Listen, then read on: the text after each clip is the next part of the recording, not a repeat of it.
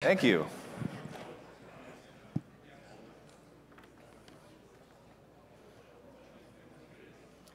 everybody. My name is Ryan Emerle from Comcast, Senior Principal Software Engineer. And today I want to talk to you about how Comcast is democratizing developer experience using Backstage.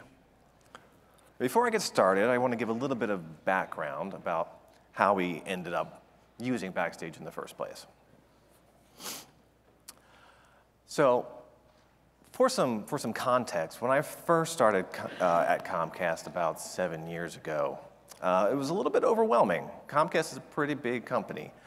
Lots of really cool internal products and services and APIs and platforms. But when I first started, it was like really hard to find anything. So I've kind of come up with this analogy of the dark warehouse. So bear with me. Just imagine this giant warehouse where you've got shelves floor to ceiling, and hundreds of yards in every direction.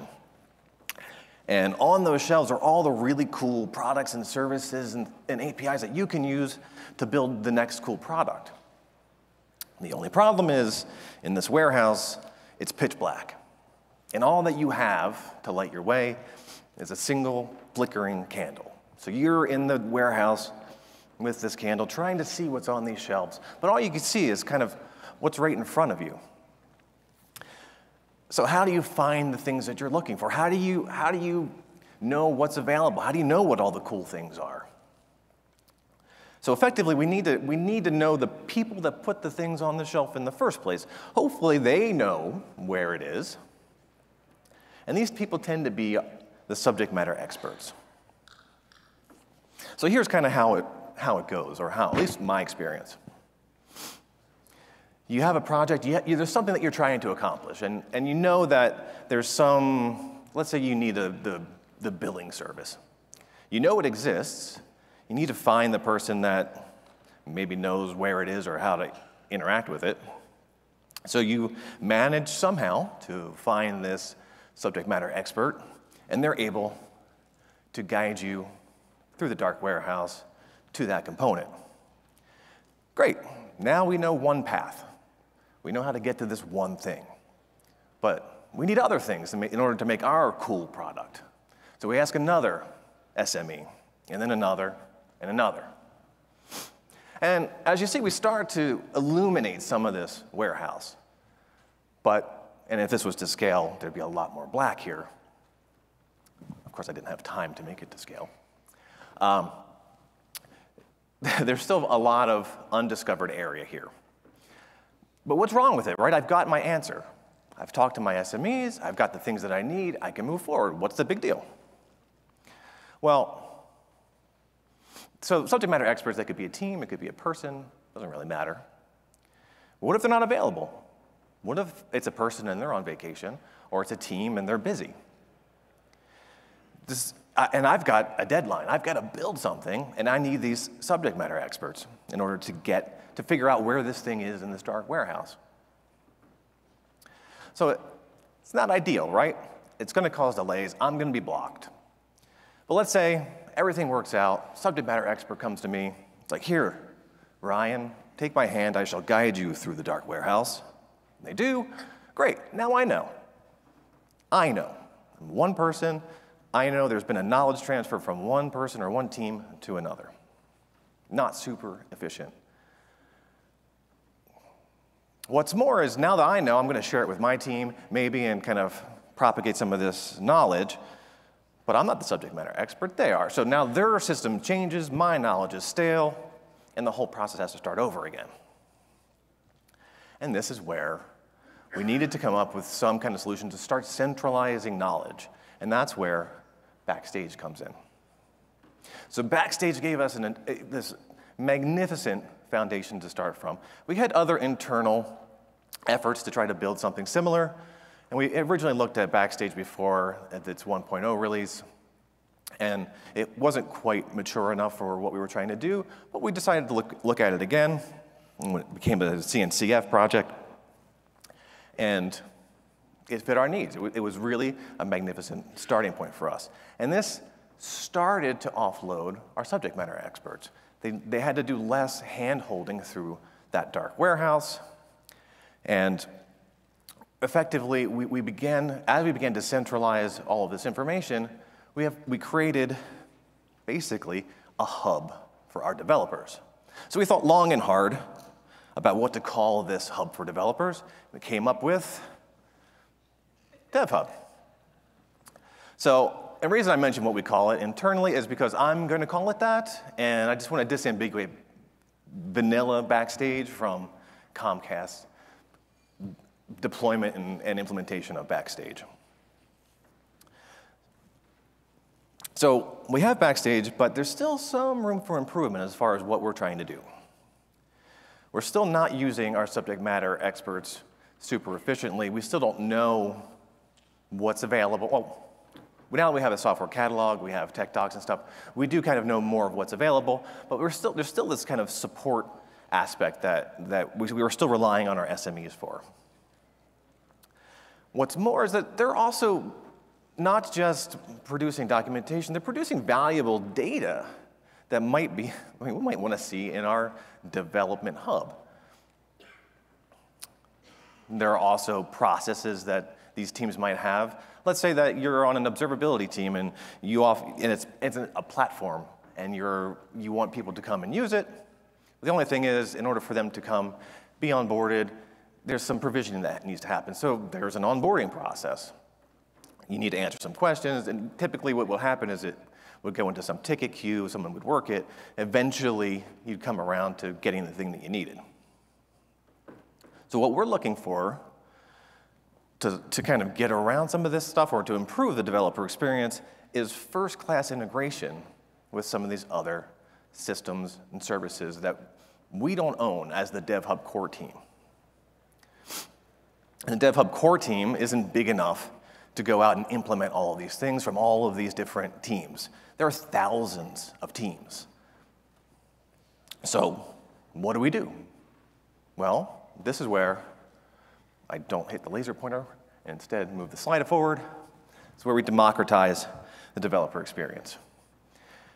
And in short, when I say democratizing development experience, I think it's easiest to think about making the developer experience everyone's responsibility. If you think about it, you build a tool as a software engineer, you necessarily want people to use that, right? You don't want to build something that goes unused. That's kind of like a fate worse than death for an engineer to build something that no one ever uses. So how do we democratize the developer experience? Well, as I mentioned, Backstage is a fantastic platform and foundation. And we decided that we were going to leverage the two main extensibility points. Plugins, which we've all heard a lot about today. They're fantastic, and Backstage is basically just a system composed of plugins. But I think what kind of goes unnoticed, at least from what I've seen, are templates. It seems like the focus of templates is on creating a repository based on some code templates that then render out some final version that you can then go ahead and get started. It's a quick start. But we see it more as a generic thing doer. It takes some user input and can execute any number of actions, and those actions can be customized to be whatever you need them to be. So we think about that onboarding scenario. Let's say that there's some API that we can call that can handle the provisioning. Well, create a software template, ask whatever questions you want to ask, and then create a custom action that calls an API. Now, users can go to that software template, click a couple of buttons, and now they have self-service. And that team didn't need to build their own self-service tool. They didn't need to build a Slack bot that could answer a couple of questions and then provision something for you or stand up their own service. So I think that software templates are a little bit overlooked, and we're trying to use them as an additional extensibility point. So our initial approach to this was, hey, we're using Backstage, and Backstage has tons of documentation. Go check it out, our extensibility partners and SMEs to go read all of this documentation, try not to get overwhelmed, and, good luck. The only problem was they got overwhelmed pretty quickly, so we realized that we needed to do something different there. We needed to put some sort of guardrails in place and some process in place so that we can funnel people and get them focused on what actually needs to be done and not spending tons of time trying to figure out how to even get started. So we formalized this process by introducing the DevHub extensibility program. DevHub extensibility program, when we set out with some goals. Basically, we wanted to encourage contributions. We wanted to make it easy and enticing for these subject matter experts or extensibility partners to create things. We don't want to make it difficult. We don't want to add more work for them. They already have plenty of work to do. We also want to gain some control over the intake process. We don't want DevHub to end up like a NASCAR car with all the sponsor stickers all over it. We want it to be a cohesive, meaningful product where everything looks like a single unified product, not a bunch of MySpace web pages, if anybody remembers MySpace. We also want to reduce duplication. We don't want multiple teams trying to build the same thing because there was a lack of communication, and now we have to say, sorry, guys, we already have something similar by this other team. And lastly, we want to reduce friction. We don't want the process of making the developer experience better to be a terrible developer experience. So we started out by introducing a process, just a very simple process where we do some intake. We've got an intake form. We get to understand what someone is trying to implement. That will go through an approval process where we just decide, does this make sense to do now? Or are we, as the DevHub core team, building some functionality in that will make whatever you're trying to do easier later, and we can say, maybe you just hold off on that. And then if it gets approved and it hits into the development phase, well then our extensibility partners, they can start development. This is more focused on plugins than templates. Templates are a little bit easier, obviously. But the only problem is we need folks to be building it in DevHub, the version of DevHub that's going to be in production. We need them to see the plugin within the context of DevHub, because building a plugin in isolation can lead you to believe that, oh, it'll work fine, and then you go to integrate it and, tire screeched, oh, that didn't work. So the only problem is that it's a little bit difficult to test against the production version of DevHub because it's the production version of DevHub. And what's important is that DevHub, as I mentioned, it's kind of a superset of Backstage. Backstage is at the core. It's got its Postgres database. But we're talking to other external systems. We've got a really powerful federated GraphQL product and we use internally to bring together all kinds of disconnected data and connect them. And we have to talk to GitHub, and we have to talk to other services. So it's not something where we can bring people in and say, just have at it, here are all of our secrets. Just don't mess anything up. We can't share those secrets. So what do? We need people to test in DevHub, but they can't test in real DevHub. We could always have them deploy to our development environment, but that's minutes of time that would have to go for every iteration that you're making. We want people to iterate quickly on this and, again, reduce friction. So what we did was we introduced DevHub Lite. And I would share the logo that we created internally for this, but for copyright reasons, I can't. The extensibility program, DevHub Lite, as you can see now, all those little keys are missing. It basically is it's DevHub. It's the same code repository. The only thing that's different is the configuration. And in that configuration, instead of pointing to production Postgres database, it's pointing to a Docker container that has a sanitized version of production data in it. Some of the external API calls that we have from our upstream services, those are mocked out for the more inconsequential ones. And for our federated GraphQL, we've got a proxy in place that will automatically authenticate.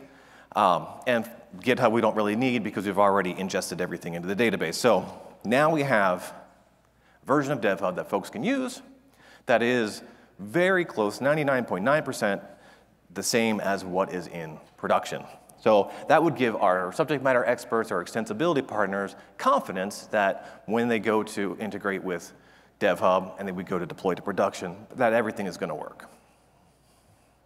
But this DevHub Lite was a huge success for us, and it enabled a lot of folks to get much more familiar with how everything worked together and let them use common tooling. They could use VS Code or IntelliJ and put interactive breakpoints in instead of, again, working in a silo or in isolation. But not without its challenges. So we added some processes to help funnel people in, and we added some tooling to help reduce friction. So now we have another set of challenges that we need to consider. We're now dealing, as the DevHub core team, we're dealing with code that's coming from disparate sources, from different teams of varying skill levels. They might not know how Backstage works. They might not know about best practices for TypeScript and performance, and might not know the difference between a back-end plugin and a front-end plugin, and might accidentally include credentials in a front-end plugin. We also need to ensure that the UI and the user experience is consistent. As I mentioned, we don't want this to be like the NASCAR car with all of the stickers on it. And we also need to consider support. Who's going to support this? Not the DevHub core team. We don't know how these plugins are working or what they're talking to. Maybe they're talking to some upstream API. And what if that thing goes down? We have no control over that. It's not something that we maintain or control. So we need to make sure that we are routing people to the appropriate sources for support, if and when they need it. So to address the first one, best practices, what we did was we stood up a scanning service. And this is just a service that we wrote that can do some static analysis on the code that from the extension, our extensibility partners repository. It's a little CLI they can run. It'll send the code off to be scanned, and it'll come back with errors, warnings, or it will let them know that everything's okay. And if everything's okay, it can actually also package it up into an NPM package and help deploy it to an NPM registry. Also, we have a corresponding CI tool that does the same thing. So this allows us to insert ourselves into the development pipeline. It gives us at least a place where we can do some checks. It's not perfect, and it's ever evolving, but at least we have now a little bit of control. And as things come up and we note different implementations, we're like, well, we didn't like that. Let's make sure that doesn't happen again. Now we have a place to put that. Onto the consistent UI. Again, this is a big one. We want it to feel like a cohesive product. So we created a DevHub UI library, which is basically just a wrapper around Material UI, but all the components have been modified in such a way that we can enforce what we want in, as far as the UI is concerned. We want to make sure that the people aren't using make styles, for instance. They're not doing inline styles. This has the added benefit, this UI library has an added benefit of being like Lego bricks, where you only have a small bag of tools to use. You're not overwhelmed by, well, here you can do absolutely anything. Instead, it's here's your set of tools. Now you can build a DevHub plugin, one that's going to look and feel like it's part of DevHub. So this provides a nice abstraction and allows us, again, a little bit more control there and enforces best practices as much as possible. What's cool about it, too, is that we can now use that scanner that I talked about and ensure that anyone that's creating a front-end plugin is using our library, the UI library. If they're using Material UI directly or some other UI library, or we detect inline styles, we can flag it. Now, it's not necessarily a, nope, you can't do that. It might be a, well, if you want to do that, let us know, make a PR to the UI library, and we can add it there. It's not like, never, you can't ever change anything. And speaking of changing things, if we want to change the UI, all we have to do is update this UI library, and now all of the plugins that were built using it will benefit from those same updates. Now on to support. This is a big one. I think it's one that might get overlooked by by some teams, some organizations. We've now started to democratize the developer experience. We're having our subject matter experts or extensibility partners, they're coming in and they're building all these really cool things. But again, we don't have control over it, and that's what we're trying to exert some level of control with the scanning service and whatnot, but now it's in production, now it's out there. What happens if something goes wrong? Well, all of our front-end plugins are in a plugin boundary, and basically what that will do is it will provide some additional metadata on the front end that says, hey, here's some plugin support. Just so you know, this is a plugin. Here's who's responsible for it, how you contact them. Here's their Slack channel, so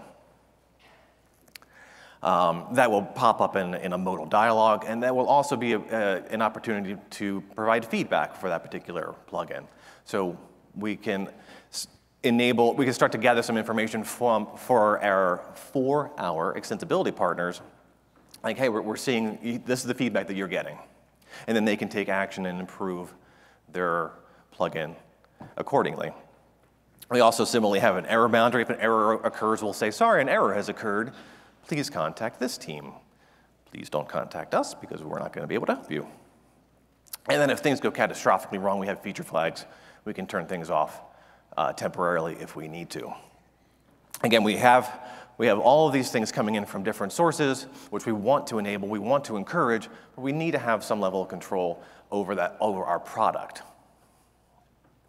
So I'm going to bring this all together and kind of summarize where we're at and see how this democratization can lead to a better developer experience. So we have our subject matter experts. We want to leverage them. We want to avoid our knowledge silos. We want to avoid that one-to-one communication. We want let our SMEs build these really cool things and share their knowledge with everyone, not just one person at a time. We want to reduce friction. We want to invite our subject matter experts in. We want them to want to contribute. It should be an easy process. It should be a fun process. Let's make the developer experience awesome and amazing. We should want to do it. It shouldn't be a chore like, oh my God, now I've got to do DevHub stuff. Oh, it sucks. And so we need to respect our subject matter experts' time, right? Let's let them get on and do some cool innovation stuff and let the developer experience kind of be just part of the process. We want to do all of this too while being thoughtful about the product. We want to have thoughtful contributions that make sense in the overall developer experience. We want, again, to have a cohesive product, and we want to do all this by guiding folks with some unobtrusive guardrails. Basically, we don't want to waste the potential of our subject matter experts. We want to empower them. So if we think back to the dark warehouse, that's the first part of this picture on the right here. That's all the people at the top with the question mark. Well, that's all the people that had to deal with that dark warehouse. How do I find things? Where are they at? Okay, now you've led me through. Now I know where this thing is. How do I find the next thing? So on. It's friction. It's time spent where we're not building business value, where we're not innovating, we're waiting. Not ideal. We started the democratization. Now our developers are in the center. They can see everything. They can access everything. They can self-serve. They can onboard. They can do everything that they need to do. They can see signals from various different systems. Let's say you've got an observability system. We don't want to duplicate the Grafana in DevHub, but wouldn't it be nice if at least there was like a status indicator of okay, warning critical, and if you can click on that and then go in and see the dashboard for more detail. But if our developers are in DevHub, they can see that right away and act on that signal.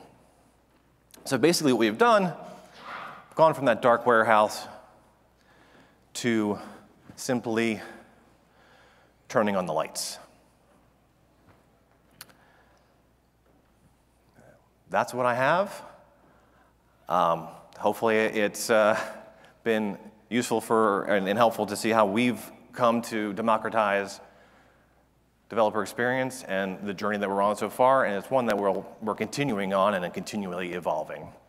So again, my name is Ryan Emerle. There's a QR code if you want to provide feedback, and all of my contact information on the bottom if you want to get a hold of me. That's what I have. So, thank you. Thank you so much, Ryan.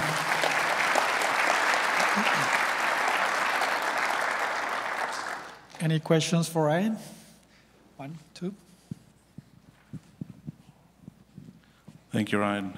I work for Adobe. Our Backstage, we call it DevHome. Ah, so nice. I think we should talk. Yes, very nice. About DevHub Lite, is that an environment that gets built up like for contributing teams trying to contribute to DevHub? Like, is it something that is short-lived and per pull request, let's say, or? It's actually it's a local environment, so that you're just pulling down the repository, and it's just the configuration that that dictates where to point things. So we have we use a makefile to have all of our actions. So basically, when a user comes in, they want to run DevHub Lite, they can just do a make run Lite. And what that does, that will start up the Docker Compose set of containers for the that sanitized production database, some of the mock things, and the proxy gets all that started up, and then it's just on their local workstation. That way, you can iterate really quickly and not have to worry about a deployment. All right. And my other question: how are you the repository where DevHub lives, like the code base? Is that a monorepo, so contributing teams contribute directly to that repository, or are they managing their plugins in like a multi-repo kind of setting? That's a good question. Yeah, so we have our developers, extensibility partners, whatever. They build their plugins separately in their own repositories because they own them. So yeah, and then they build their the NPM packages and publish them to a registry, and then we pull them in as part of the integration process. Thanks. So, not to sound like an interview question, but I'm over here. Okay, thank you. But once you decided to actually start expanding into asking for more contributions to the experience, what would you say your most technical and your most non-technical challenges were? The technical challenges are ongoing. It's difficult to have, we're a small team, and ultimately we want to review all of the code that's coming in. That's kind of what is unique about this, is we've got these teams creating these plugins, which is code that's ending up in our product. But we're kind of a little bit blind there. So that's why we've had to put in some of these processes and these technical, the scanning tools and whatnot.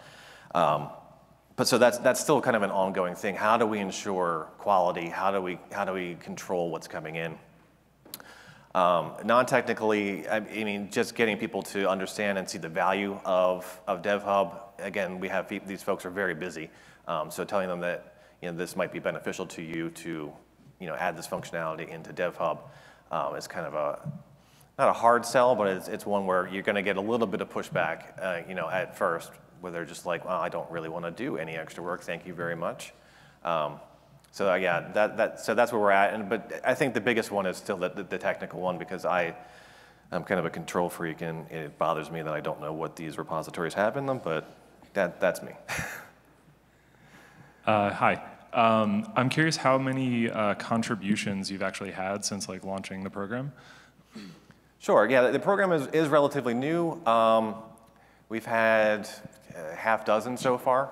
So half dozen teams integrating their functionality with ours, and it's been very successful. I mean, we have our CI/CD team. We have a plugin which we're going to be contributing back to the Backstage community, because one of our CI platforms is Concourse, which there is not currently a plugin for. So we have got a plugin for that, and yeah, I've lost my train of thought, but hopefully I answered the question.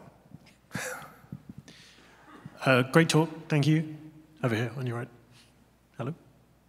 Hi. I was curious about your choice to use Backstage as like a general action runner, as well as just an initial setup. We kind of considered that and were nervous about trying to shove too many things all into one tool. Did you have any reservations? Are there any gotchas, or is this something is an unalloyed good? Yeah, it's a good question. So, you know, the thing doer or action runner part, I think it comes down to how you organize those. So we have, I forget what Backstage calls it, but we call it the marketplace, where you can see all of the templates there. And you know, with DevHub Lite, we also added some functionality where you can point the template discovery thing to a local file system. So that also makes it easier so that people can very quickly iterate over their templates. There's also the template editor that's built into Backstage, which is super nice, but it can only do things that allow dry runs. So having it running locally really helps there. And trying to control the complexity of that so that there's not, you know, so many things in the marketplace that you become overwhelmed. I think that's going to come down to how we organize that, and that's going to come down to we're going to start to implement a feedback and starring system where things that are more popular start to rise to the top to help control some of that overwhelmingness of things that come in. We're also thinking about, well, we're also going to be building a interactive template builder where you can just do it all from the UI. You don't need to write YAML, so you can drag and drop UI components, even the custom UI components, drag and drop the custom actions that are available to compose those things, because we want to enable our subject matter experts to be able to come in and not have to learn all of the intricacies of, you know, template YAML to be able to do things. And I think that's really going to open it up, you know, so everyone can come in and contribute. Even folks that have are used to Microsoft Forms should be able to come in and create even more powerful forms that can actually do something, not just collect data. Thank you. Thanks. Do we have time for another? I don't think so. I'm sorry. Yeah, that's a wrap. That's a wrap. Thanks. Again, if you need me, I'll be around. You can talk to me. And also my contact information, you can